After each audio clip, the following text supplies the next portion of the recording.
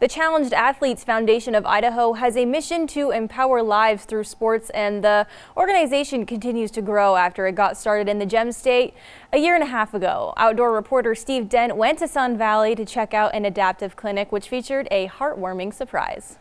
It's an adaptive family. For the Wallace family, Teddy! 3 cheers for Teddy! Saturday marked a special day as their son Teddy received a new off-road wheelchair. It's just been such a blessing. I was definitely crying.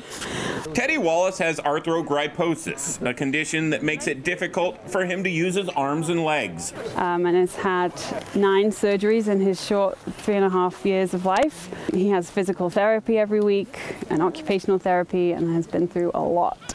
But the Wallace family received a grant through the Challenged Athletes Foundation, and they were surprised with a Grit wheelchair for Teddy. So Grit is in the market for all off-road wheelchairs, but always for adults.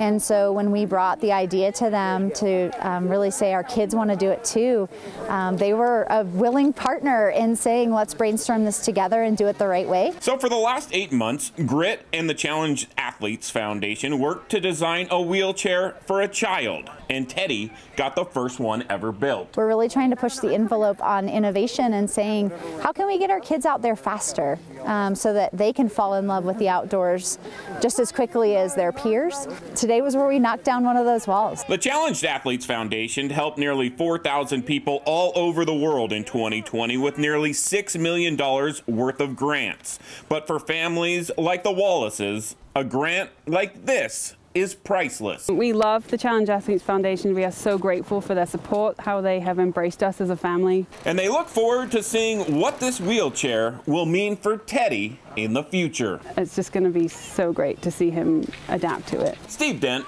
Idaho News 6.